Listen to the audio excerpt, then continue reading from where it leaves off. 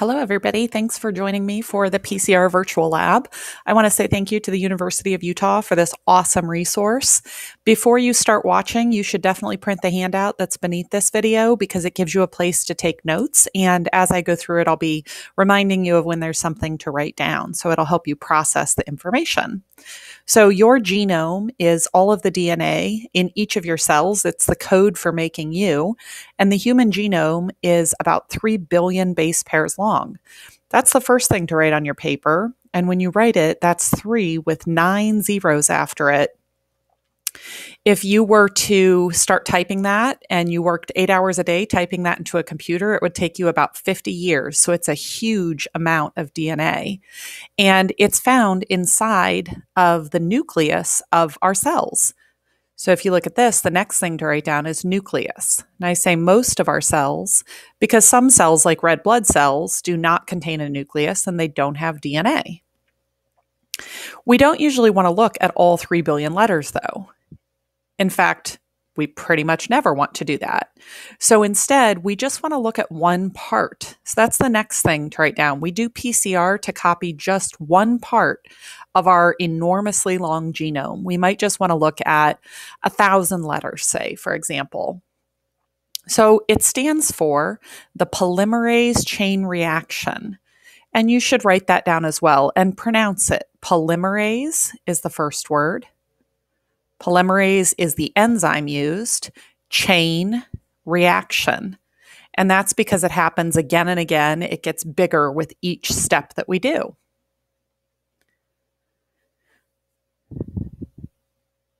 The first thing that we need for PCR is to collect some DNA. And there are lots of sources of DNA. So they're giving us an example of a hair follicle. If you pull out hair from the roots, you're going to get some DNA on it. If you get your hair trimmed at a hair salon, the DNA won't be there because it's down in the root where it was in your skin. Some other sources would be blood, not from red blood cells, but from the white blood cells in the blood.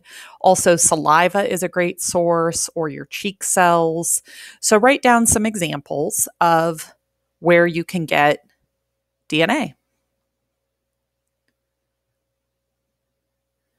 We're going to run through the process and look at the different chemicals that go into doing PCR. So you have to start with your DNA sample.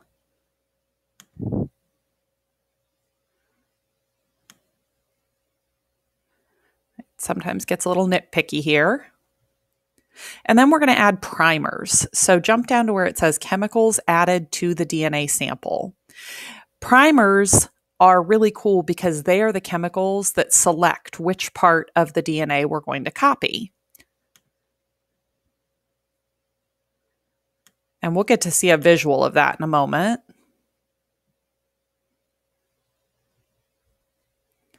And in this example, we're using primer 1 and primer 2 to attach to the 2 different sites.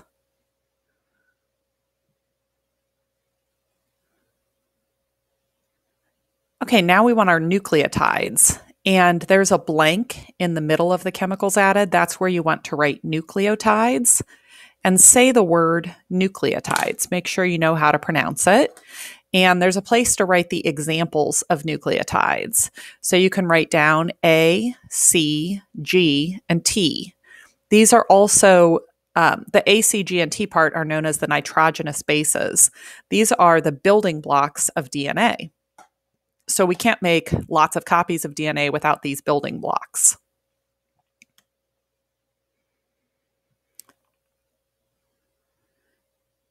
Then we're going to add polymerase. And the polymerase is the enzyme that's going to let all the little nucleotides attach. So under DNA polymerase, make a note, it attaches nucleotides to build each strand.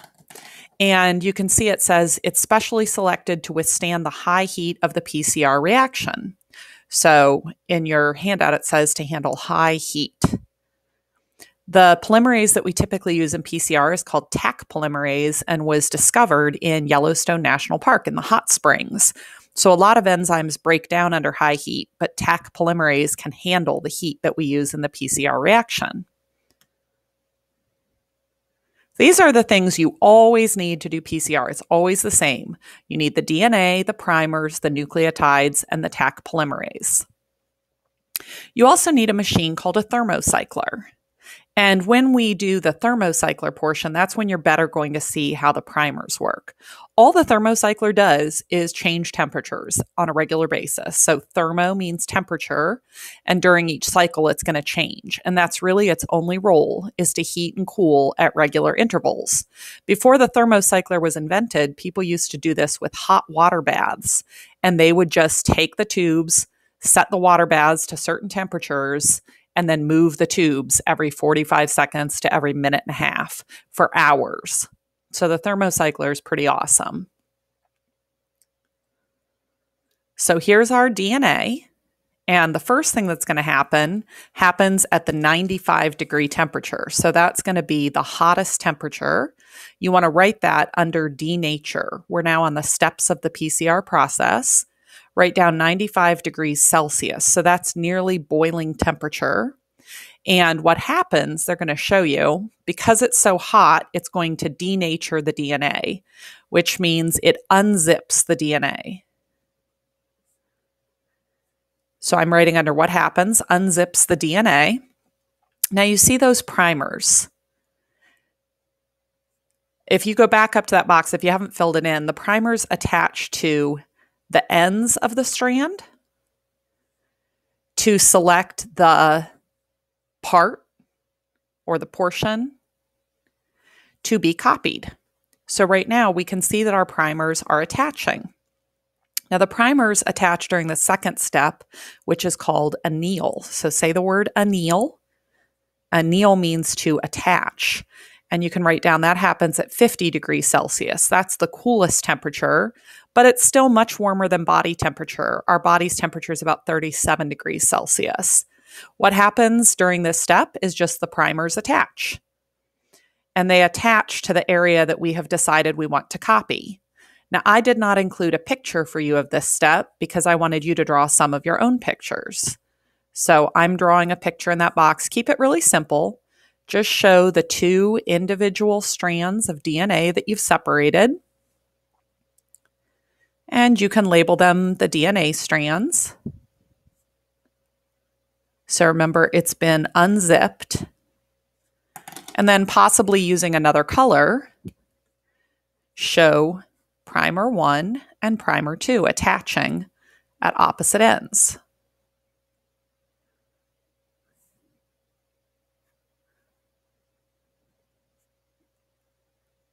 Now, I'm done with my drawing. I did a really rough drawing, but if you need more time, just pause the video. The next step is the DNA polymerase is going to come and do its job, and you can see this happens at 72 degrees Celsius. So this is the middle temperature. And what happens is the DNA polymerase adds nucleotides. You're about to see that happen. So its job is to run along the sequence and add the nucleotides to make new strands. So we had one double-stranded piece, and now we're going to see it make two double-stranded pieces. It's just copying it, just like a photocopier. This is basically like a DNA photocopier. And this happens every cycle. So every cycle is the 3 steps, the temperature shifting. And these steps are pretty short, just for 30 seconds to a minute and a half, 2 minutes at the longest for any step. And then we're starting to see more pieces appear at every step. Of course, this is all too small to see with the naked eye, but it's going to start to grow exponentially because it's doubling with each and every cycle. By cycle 5, we had 22 pieces. Now you see all the cycles.